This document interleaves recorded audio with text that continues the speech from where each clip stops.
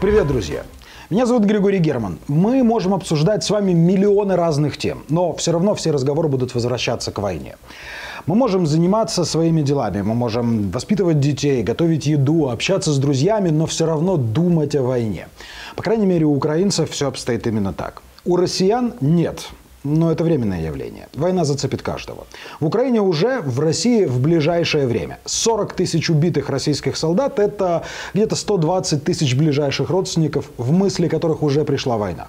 Со всеми друзьями, которым некому больше позвонить, одноклассниками и товарищами по работе, которые видят профиль в соцсетях с черной лентой, думаю, дотянет до полумиллиона. Для 150-миллионной России вроде бы как и немного. Но добавьте к этому еще и раненых, инвалидов, всех тех, кто получил свое на украинской земле, теперь вернулся домой в свои верхние Ципиканы, Северомуйские и Ерофеи Палычи. И в пивнухах они уже рассказывают другие истории о войне. Истории, которые сильно отличаются от влажных фантазий официальных пропагандистов.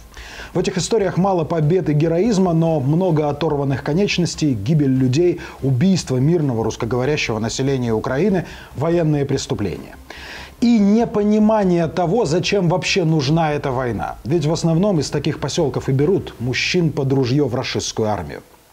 Ерофей Палыч, беспросветное настоящее, без работы и будущего, контракт, увечье и снова Ерофей Палыч. Тоже будущее, но уже не только без просвета, но и без ноги. Российская мечта. Версия 2022. Ерофей Палыч, кстати, это поселок городского типа на Транссибирской магистрали, по которой везут в Украину ржавое железо, поднятое из травы на базах хранения военной техники на Дальнем Востоке. Да, снаряды, бронетехника для этой войны собираются уже по всей России. С началом полномасштабной войны Россия бросила в Украину свою лучшую технику. Все самое пышное, нарядное и вкусное. Словом, дорого-богато. Подводные и надводные корабли, современная бронетехника, ракетное оружие и самолеты. Обновление военно-промышленного комплекса Россия начала в 2010-м. Тогда Владимир Путин подписал указ о переоснащении армии в течение 10 лет. Первые громкие заявления о новом оружии звучали еще от Бориса Ельцина и были успешно подхвачены его преемником. Про выдающиеся достижения в сфере оборонки, как и полагается, ежедневно трубили со всех федеральных телеканалов, не давая возможности усомниться в отечественных вундервафлях, которым, как любят повторять, нет аналогов в мире. Перспективные образцы вооружений не имеют аналогов в мире. Активно разрабатываться такое оружие, которому нет аналогов. Имеют аналогов. Все эти разрекламированные танки, артиллерийские установки и самолеты отправились воевать в Украину еще в начале войны, в феврале. И за 5 месяцев заметно так подистрепались. ВВС России. Дожать.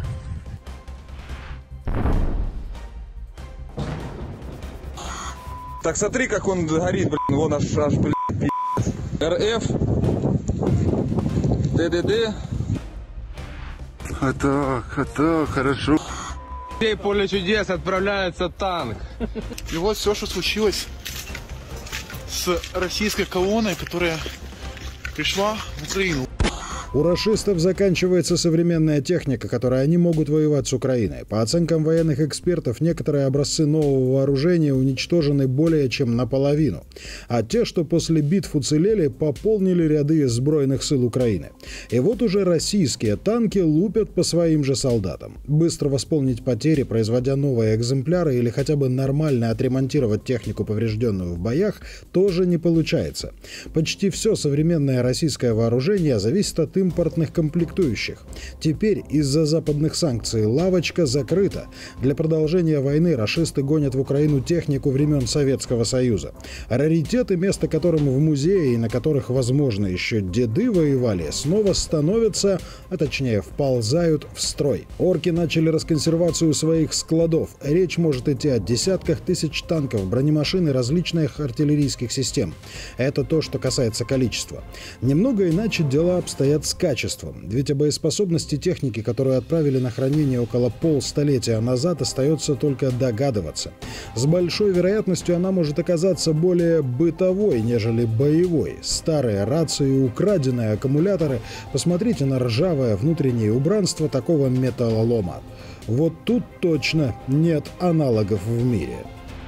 Российская хуже, чем у нас, пацаны. Механы, смотрите, и плачьте. Наисильнейшая армия, сидите. Установки нет, радейка, С пенсии на фронт отозвали и допотопные Т-62. 62 – это еще и год, когда их начали производить, если что. Эти танки были сняты с производства еще в 70-е годы и в последний раз воевали в Грузии. От них в самой РФ и хотели избавиться еще в 2013-м, как от бесполезного, морально и физически устаревшего образца. Но, как видим, в бой идут одни старики, раз эшелоны Т-62 направляются воевать в Украину.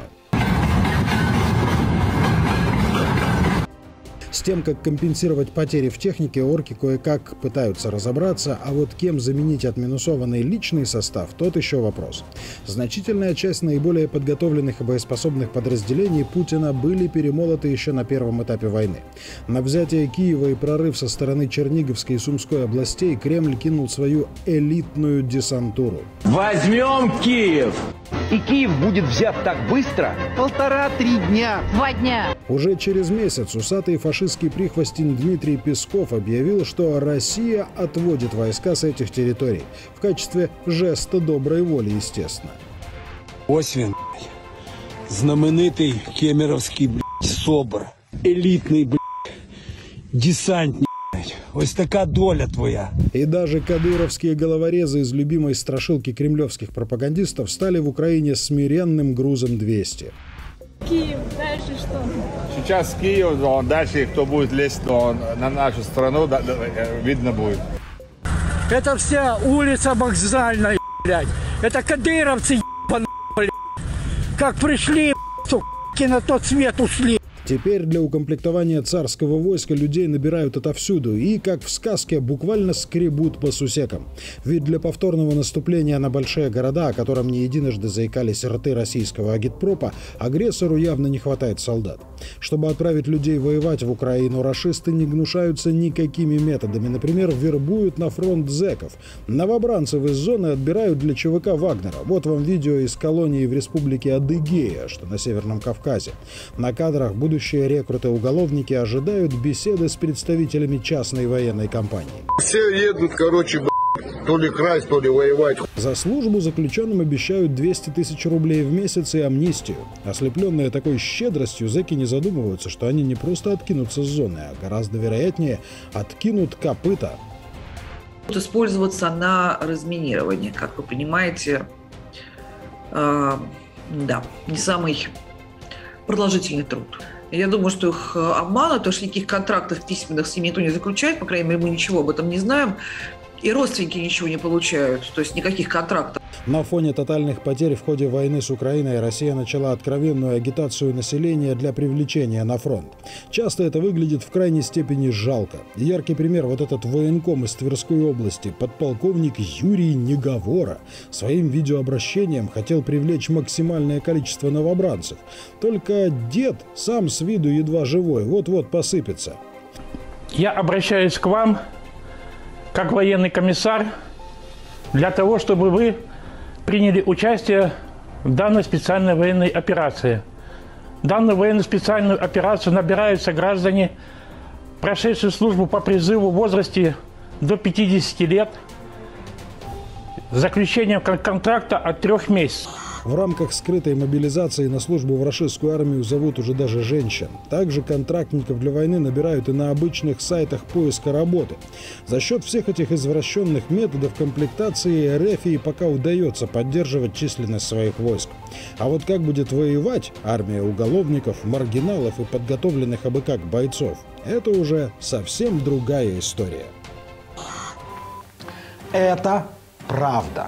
Как и правда то, что Советский Союз накопил по всей территории немыслимые абсолютно запасы разнообразного стреляющего и взрывающегося чугуния. Украинские запасы советского оружия и боеприпасов не бесконечны, а российские вроде бы напротив уходят в бесконечность, как книгохранилище ничего у Стругацких в понедельник начинается в субботу. Помните? По поводу его размеров рассказывали, что в глубине в полукилометре от входа идет вдоль стеллажей неплохое шоссе, оснащенное огромные верстовыми столбами. Вот и хранилище советского оружия в России настолько же безграничны, как и количество семей, желающих отправить своего непросыхающего кормильца из беспробудного поселка в армию, в надежде получить стабильный доход в 200 тысяч рублей, ну или в лучшем случае компенсацию за гибель оного, которая позволит купить весь поселок. А значит, собрав воедино этот пазл из клошаров и ржавчины, Россия снова сможет пойти в атаку? Где это может произойти? Действительно ли снова под угрозой Киев? Ступит ли снова рашистский ботинок на окружную Харькова? Переедет ли какой-нибудь ржавый Т-62 Варваровский мост в Николаеве?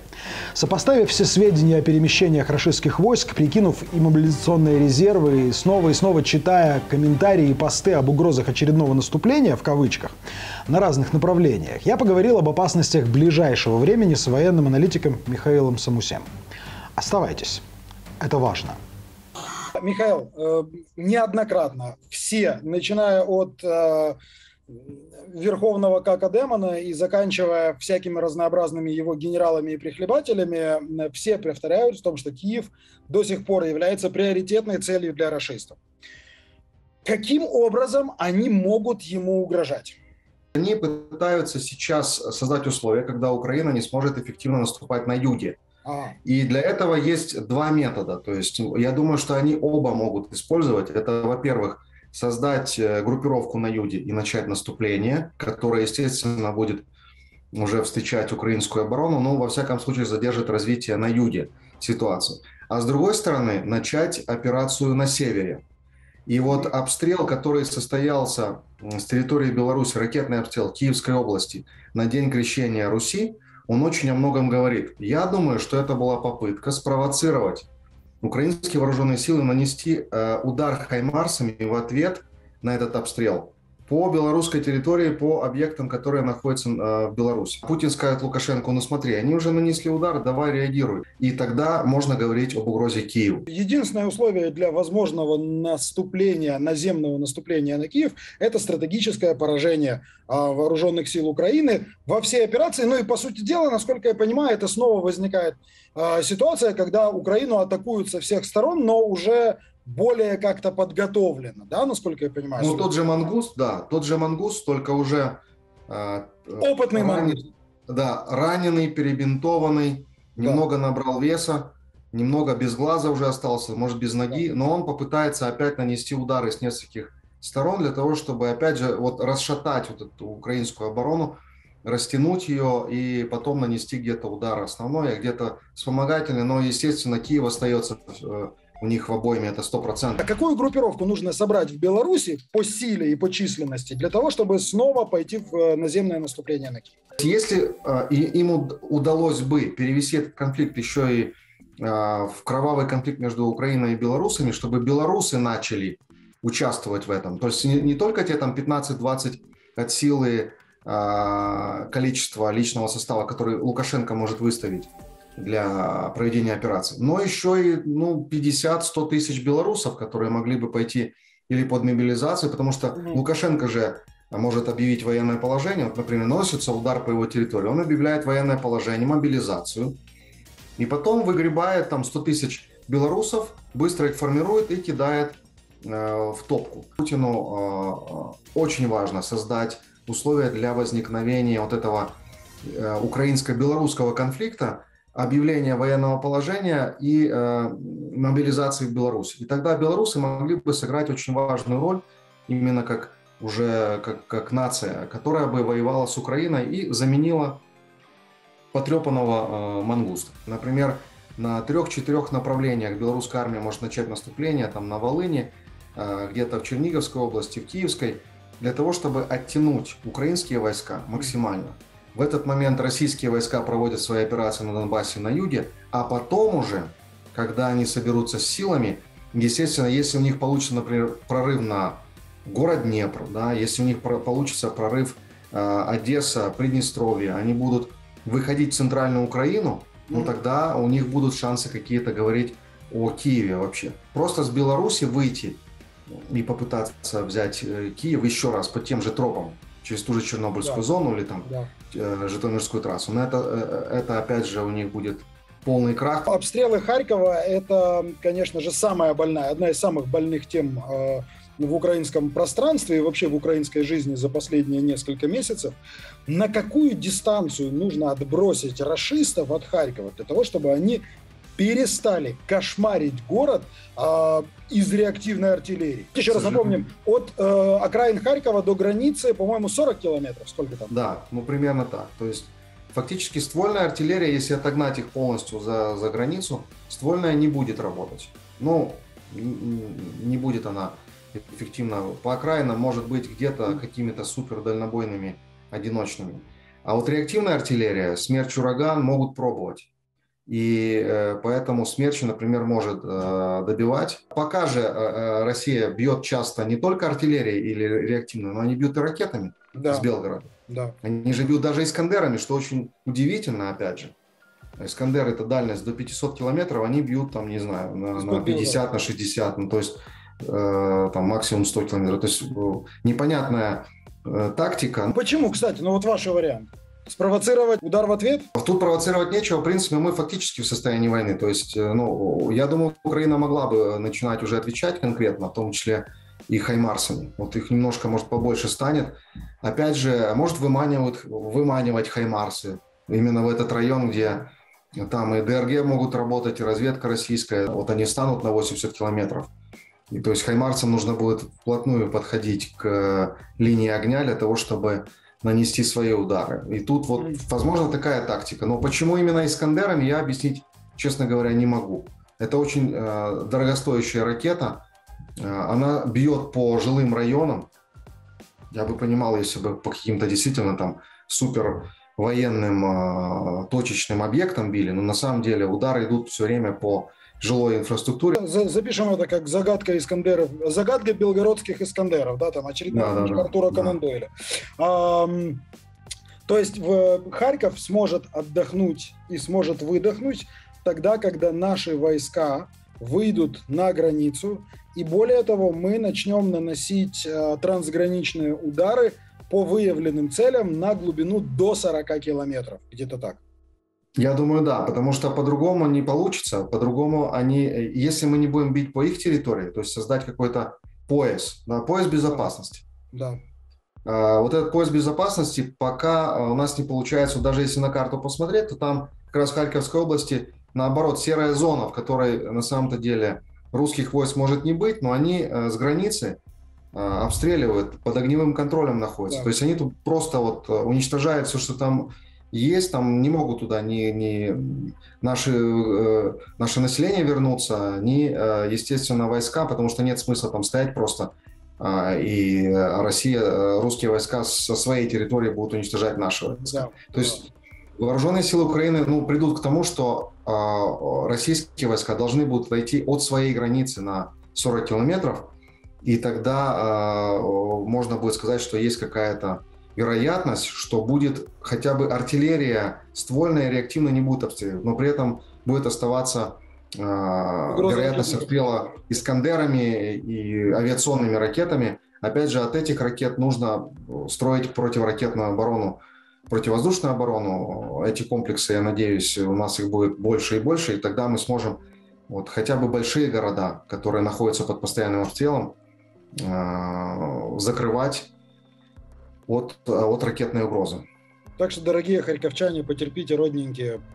Збройные силы Украины делают все, что возможно, но ситуация на самом деле очень и очень сложная, даже чисто географически, родные вы наши. Николаев, Одесса. Самая яркая, самая обсуждаемая, самая спорная тема, которую только можно придумать. Говорят, что Путин вообще лично контролирует прогресс на этом направлении, и сейчас на Херсонском направлении, на Херсонском плацдарме сосредоточена группировка войск, которая обладает явно наступательным потенциалом. Там сейчас говорят даже, что артиллерии сосредоточено больше, чем было сосредоточено под Северодонецком. Да, действительно, вот они создали эту группировку явно, вот вы сказали, за прогрессом Путин наблюдает. Я бы сказал, за регрессом наблюдает Путин, потому что с 24 февраля они должны были взять Одессу.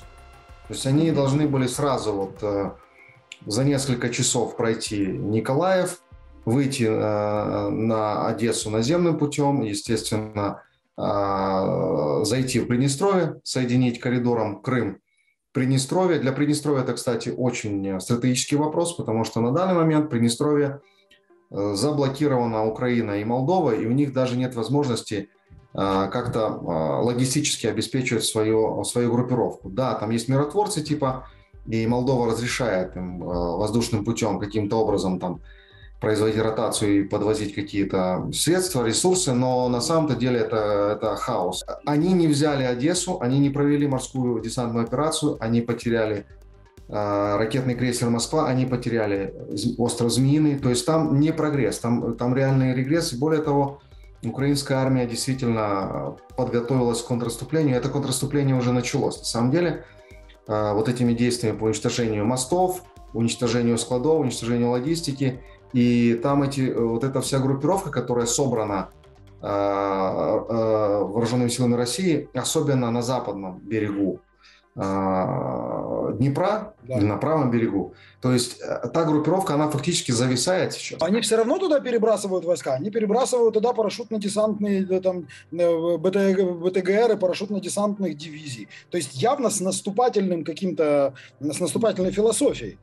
Да, ну вот эта вот часть десантно-штурмовой дивизии, она была еще до того, как она была туда переправлена, она была как бы острием вот этого криворожского направления группировки, еще до того, как украинские войска разрушили мосты. У них остается еще мост через дамбу Каховской ГЭС, и поэтому, в принципе, действительно, у них остается одна коммуникация пока, и то, которая находится под огневым контролем вооруженных сил Украины. То есть, в принципе, да, они-то там собрались, теперь логистика у них нарушена, и что делать дальше? Им явно стоит приказ наступать. Возможно ли провести удачную наступательную операцию в таких условиях? Но я очень сомневаюсь. То есть, видимо, приказ такой стоит, им стоит приказ взять Николаев и пойти на Одессу. А здесь взять Кривой Рог и пойти дальше чуть ли не на город Днепр. Но это же возможно только в условиях, если, опять же, возвращаемся к этому мангусту, если будет прорыв обороны на Донбассе, или хотя бы будет вот это вот, не знаю, прорыв на Изюмском направлении, охват какой-то, и, опять же, в сторону города Днепр будет какое-то продвижение российских войск. То есть, ну, невозможно физически, вот просто вот взяли эти десантники, прорвали, например, украинские позиции и погнали на Кривой Рог. Ну окей, они куда-то могут, конечно, догнать, но тут же украинские войска, они же никуда не делись, даже если их прорвали. Они могут вернуться, обрезать, опять же, коммуникации и сделать то, что было с российскими войсками в Черниговской и Киевской областях. То есть ситуация сейчас довольно-таки похожа, которая вот разворачивалась в Киевской и Черниговской областях, когда приказ взять Киев, он оставался. Причем те же войска, которые шли с Черниговского направления, они что же шли для того, чтобы заблокировать Черниговскую трассу, Бориспольскую трассу, дальше с Киевского направления Житомирскую, Одесскую трассу, здесь сойтись, окружить Киев и начинать какую-то операцию. Вот они примерно тоже хотели бы сейчас сделать на Херсонском, Криворожском направлении, но сил у них явно не хватает. И все это навязывается на то, что я уверен, что приказ стоит идти вперед. И вот здесь для украинской армии, конечно, благоприятная обстановка, потому что противник вместо того, чтобы попытаться обороняться, он идет в наступление против противника, который владеет инициативой. Потому что мы владеем инициативой, мы формируем повестку дня именно на южном направлении. Мы сформировали там группировку, которая вызвала вот эту суету, перетягивание войск с Донецка, с Донбасса, на южное направление. Они пытаются каким-то образом начать лобовое наступление, и вот насколько оно получится, но мне просто интересно посмотреть, куда гений российской военной науки сейчас заведет вот эту вот херсонскую группировку. И когда мы говорили о контрнаступлении, одно дело наступать на подготовленную оборону противника, это очень тяжело, это самый сложный на самом деле прием и метод ведения боевых действий, в отличие там от обороны. А когда противник наступает, тут уже задача облегчается. Причем наступает вынужденно. Они не могут просто стоять. Они, если бы не остались на месте, Украина бы их просто методично. То, что украинские вооруженные силы начали делать. Отрезаются методично мосты, уничтожаются командные пункты, склады с боеприпасами, средства противовоздушной обороны, и потихоньку артиллерией и авиацией идет подавление, и потом украинские войска понемногу идут вперед. А тут Россия решает еще идти вперед и пытаться наступать, что облегчает для Украины, опять же, нанесение ударов артиллерией, уничтожение их командных пунктов, складов с боеприпасами. В такой ситуации, когда противник ведет себя не так, как должен, по идее, у меня это вызывает всегда какие-то определенные подозрения. Типа, так, подожди, что мы упустили? Подождите, секундочку. Они должны... Всех вызывает подозрения, да. Недоумение часто вызывает. Недоумение, да. Но вот, к счастью, я не знаю, к сожалению, к счастью, вот такой у нас противник. Тема с морским десантом на побережье Одесской области, и в том числе и на территорию Бессарабии, за разрушенным мостом через Лиман, закрыта или все равно она еще на повестке дня? Ну, у генералов русских, я уверен, и адмиралов эти карты лежат. То есть они явно не могут сказать, все, закрыли тему. Конечно, они... Опять же, вот когда все это раскрутится, эти мангусты, все остальное, они проведут, если у них будет возможность. Сейчас таких возможностей точно нет. Потому что Змеиный под огневым контролем украинской армии, не могут они высадить там десант, а потом организовать еще и возле затоки десант. Ну и факт отмены проведения парада, он о многом говорит. То есть они боятся собирать в одном фарватере сейчас все корабли Черноморского флота, потому что опасаются, что вдруг прилетит гарпун или Нептун с гарпуном, как на день военно-морского флота, там, да, сразу в таком Нептун с гарпуном, прямо такая праздничный фигура. Пролет гарпуна и Нептуна в паре, да. Кто ведомый, кто ведущий, определит ракетный крейсер, да. Нептун принесет гарпуна и всех там осветит на день ВМФ. То есть они явно из-за этого отменили парад, чтобы не собирать всех в едином фарватере и не давать повод проверять эффективность гарпунов с Нептунами. Это означает, что они действительно боятся. Это означает, что они же сейчас, когда и выходят для своих вот этих ракетных миссий, они же все-таки стоят под защитой ПВО Крымского. То есть они опасаются выходить дальше, они выходят на запад, на юг, туда ближе к украинским водам. И это означает, что они явно боятся, опасаются. Поэтому десантная операция, это, конечно, при проведении морской десантной операции ты должен владеть небом, ты должен владеть подводным миром, надводным и, естественно, еще и сушу накрывать перед этим своей авиацией, ракетами и так далее. То есть противник вообще не может на тебя никак воздействовать. На самом-то деле, что такое десантные корабли? Это огромные мишени, набитые личным составом. То есть, провести их вот так с кондачка, просто давайте сейчас высадим туда десант. Абсолютно не получится, и это приведет только к трагическим последствиям для России. Резюмируя, угроза есть. И ее не стоит недооценивать. Но эта угроза будет еще долго нависать дамокловым мечом над головами украинцев. Еще долго мы будем слышать сирены в наших мирных городах. Еще долго наши солдаты будут гибнуть, уничтожая несметные толпы меченой латиницей мерзости. Слишком долго для каждого из нас.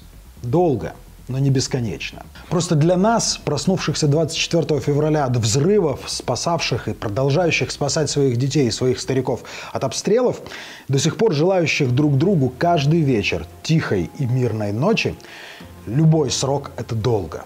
Месяц, пара месяцев или полгода – это бесконечно долго для людей, живущих в войне. Для людей в Харькове, в Николаеве или в Херсоне. Ведь каждый день в ненавистной оккупации – это тоже бесконечно долго. Мы сломим хребет этой жестокой твари, имя которой рашизм. Мы сделаем это быстрее, если россияне помогут нам, вырвав отвратительный нарост на теле России. Или без их помощи. С Хаймарсами, Абрамсами, F-16 и нашей бесконечной яростью мы уничтожим каждого, кто променял унылые пейзажи своих малых тетюшей на перспективу увидеть Украину и умереть. Мы сделаем это, чтобы наши дети и наши внуки забыли, что такое угроза с Востока. Навсегда. В этом миссия. Таков путь. До встречи, друзья. Ведь нам есть о чем поговорить.